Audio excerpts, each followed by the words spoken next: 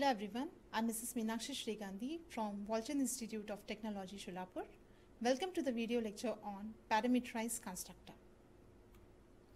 Learning outcome: at the end of this session, students will be able to explain and write program using Parameterized Constructor.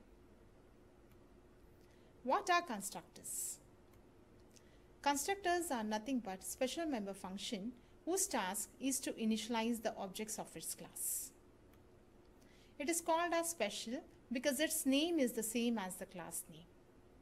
So in this example, we have a class called as number, and there are two data members A and B, and under the public section we have a constructor. Here we can see that the name of the member function is same as the class name. That's why it is called as a constructor. So it is constructor is declared here and the constructor is defined here. The role of the constructor is to initialize the data members A and B to 0. Now here we can see that this number is indicating the class name, and this number is indicating the name of the member function, that is nothing but a constructor name, that is number. In the main function we are declaring the object n. So the constructor is invoked whenever an object of its associated class is created. So here in this example, when the object n has been created, the constructor gets invoked automatically and the data members A and B are initialized to 0. It is called constructor because it constructs the values of data members of the class. Need of constructors: if a normal member function is defined for 0 initialization, we need to invoke the function for each object separately. This would be inconvenient if there are large number of objects. Let us consider an example. Here we have a class called as number where there are two data members called as A and B. Under the public section we have a member function called as getData. Here the member function has been declared and here the member function has been defined. The role of the member function is to take the values for A and B from the user. Here 5 objects has been created, that is n1 to n5. If suppose I want to initialize data members A and B for all the objects, then I have to call the getData function separately by using each object. Like here I have done, I have called the function, the getData function by n1. It will take the values of A and B for object n1. Similarly, by using object n2, I am calling the function getData, which will initialize the values of A and B for object n2. So if there are 100 objects, the same process has to be repeated for all the 100 objects. And this is very infeasible. So for a constructor, there is no need to write any statement to invoke the constructor function. So when the object for the class has been created, it initializes its data members.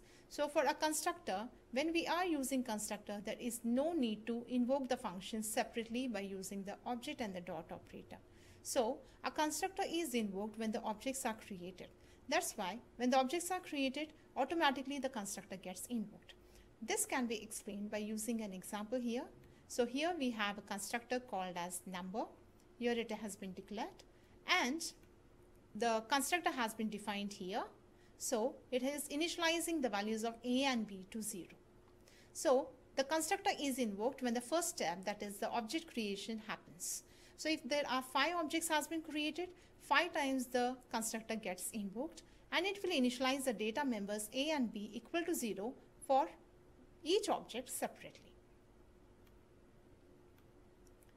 Let us see the characteristics of constructor. Before seeing the characteristic, let us see an example. So we have a class called as sample where there are 2 data members A and B. And under the public section we have a constructor called as sample.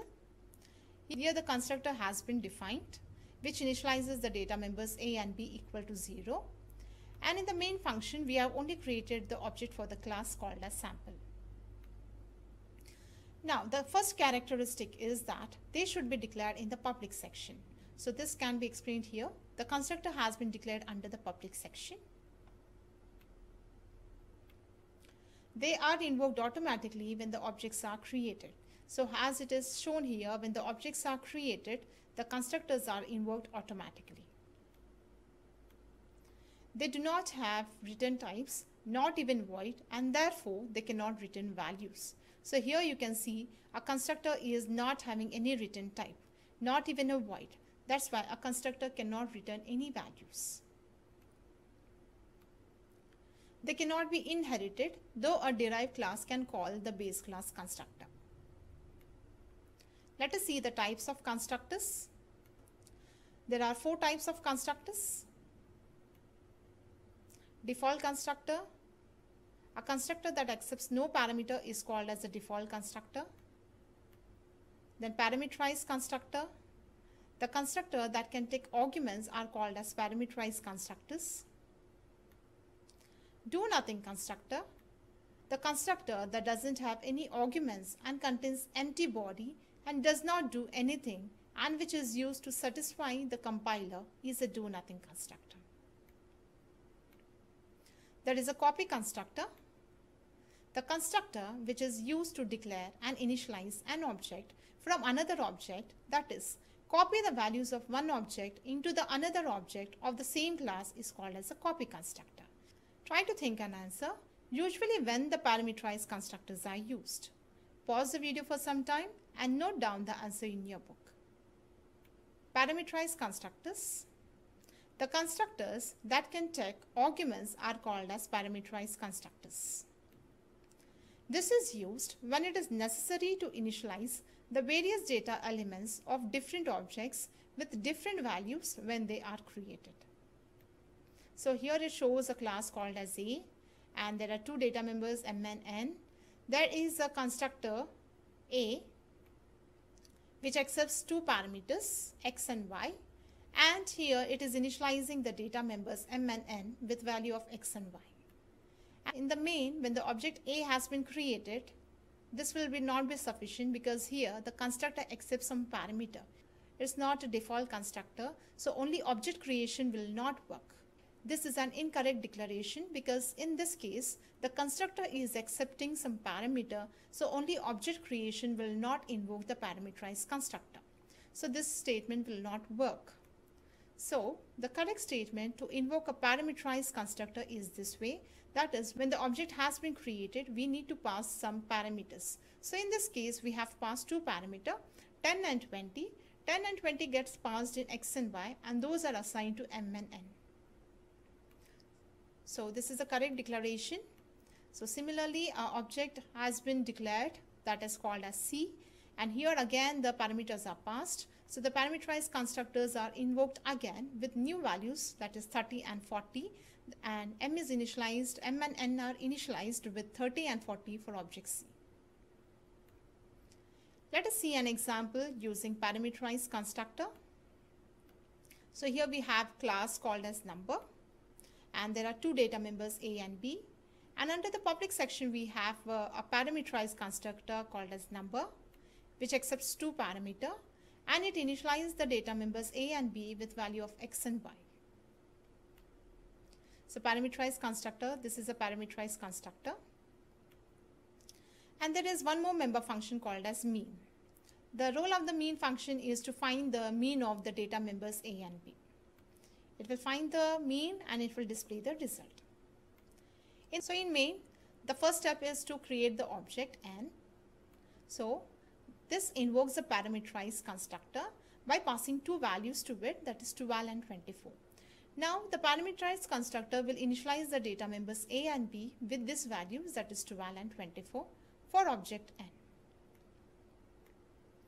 After that, the object N is invoking the function mean.